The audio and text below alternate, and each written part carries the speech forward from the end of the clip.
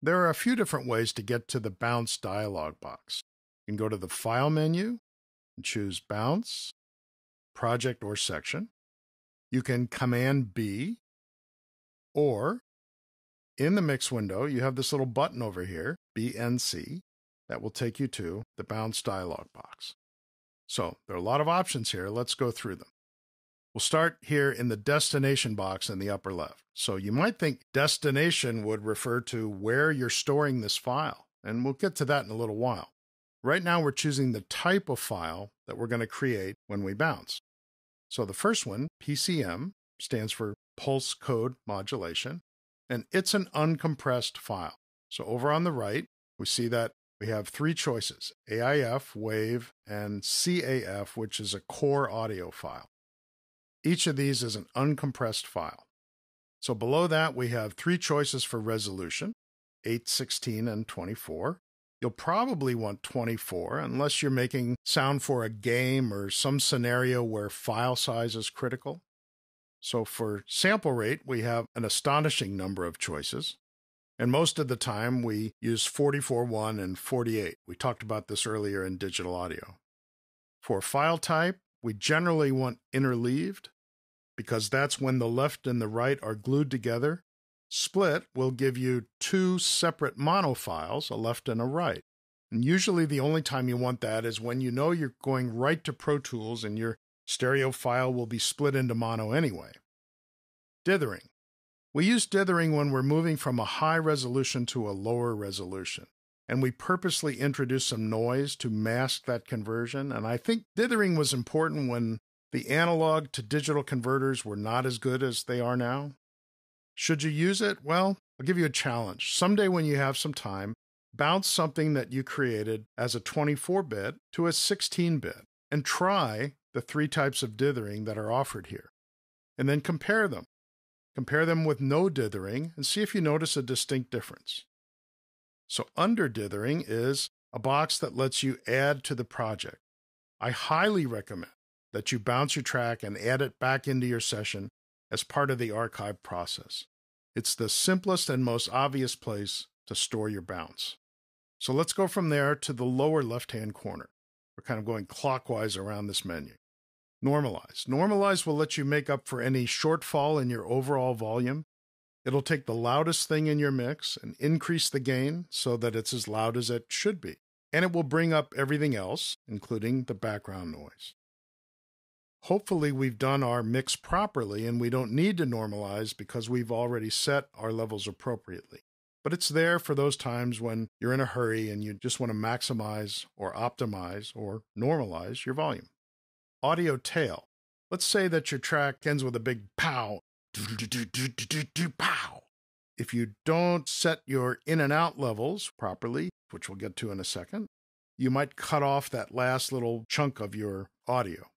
So audio tail, Logic will look at where the sound actually ends with any reverbs or delays that you added and include enough time to let everything ring out. So I think most of us actually prefer to manually perform those fades, but this is another good shortcut if you're in a hurry. Real-time versus online. A real-time bounce takes as long as the track. A 3-minute song takes 3 minutes, 5-minute song takes 5 minutes. The argument for real-time is that it gives you one last chance to listen as you're actually making the bounce. Call it quality control. Offline means Logic will scan through the song and make the bounce as fast as it can. You won't get to hear it as it does this. And the argument for offline is, I really don't need to listen one more time. I've been listening for hours now. I think I'm good.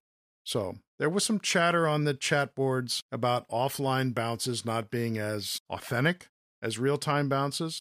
That's another good project someday when you have some time. Do a real-time bounce, do an offline bounce, compare them, see if you notice a distinct difference. All right, start and end. This is really important. Now, it's pretty obvious. Why would I even cover it? Well, I'll show you. I'm going to start at 1 and end at, I think 13 is the end of my piece. Let's just go out to 15 just to be safe. And let's say that I start to bounce and I'm doing it in real time and I hear something at bar 7. In fact, there is actually something around bar 7 that's bothering me in that little synth part. So let's say I've actually done the bounce and I'm in the middle of it and I hear something and I go, ah, darn, right? And so then I cancel out of it. I go back to the main window. I fix the piece because it's at bar 7, right? And I go in here at bar 7 and I work around here and then I fix it. It's good and I'm good to go. I Command B again and look what happened to my nice 1 and 13 or 15 that I set. They're gone. They've been reset. That's why I'm covering it, because I've done this more than once. I fixed the part, I'm ready to bounce. I go back here, I hit bounce, and now I'm only bouncing the little section that I was just fixing. Learn from my mistake and be sure that your start and end are really what you want before you hit bounce. Now, this is always measured in bars and beats. If you're working in advertising and you want to have your bounce be exactly 30 seconds, like 900 SMPTE frames, and you're still going to have to measure it in bars and beats. So now we're back up to the destination window. And we're not going to spend as much time on these other choices as we did on all these. My guess is you're probably familiar with MP3s and the various bit rates. And do you want joint stereo or normal? You have the same choices down here. You're probably familiar with bit rates from iTunes, other programs that you use. One really cool thing in Logic is you can make more than one bounce at a time. You set your parameters for this one, set your parameters for this one. I think we'll skip this one, but we'll do this one. And you can do all 3 of these at the same time.